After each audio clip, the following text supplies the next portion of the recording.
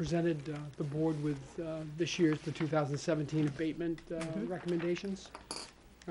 There were a total of 12 abatements submitted by me, 7 recommended for approval, 5 recommended for denial. There was also 1 tax collector abatement and 1 tax warrant, supplemental warrant. Those are for bookkeeping purposes only. There's no refunds involved in either one of those.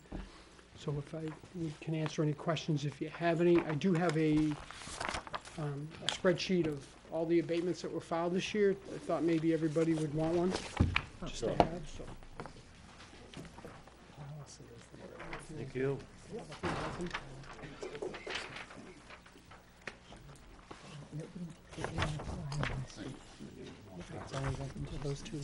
Thank you, sir. As you can see, there's I needed more paper then. 23 residential abatements that were filed this year, 3 commercial and 2 utility. The commercial and utility, of course, are somewhat a continuation filing based on pending appeals that are pending for those businesses. So tonight, of course, I've got 12 of the 23 residential ones for you to look at. So if you have any questions, I can answer those. I have reviewed the copies that Mr. Tinker gave us, and I'm happy to move to accept. All right, I'd rather go to the board first. Jim? I'm set. I've read them all. I agree. Gina? I have no questions, thank you.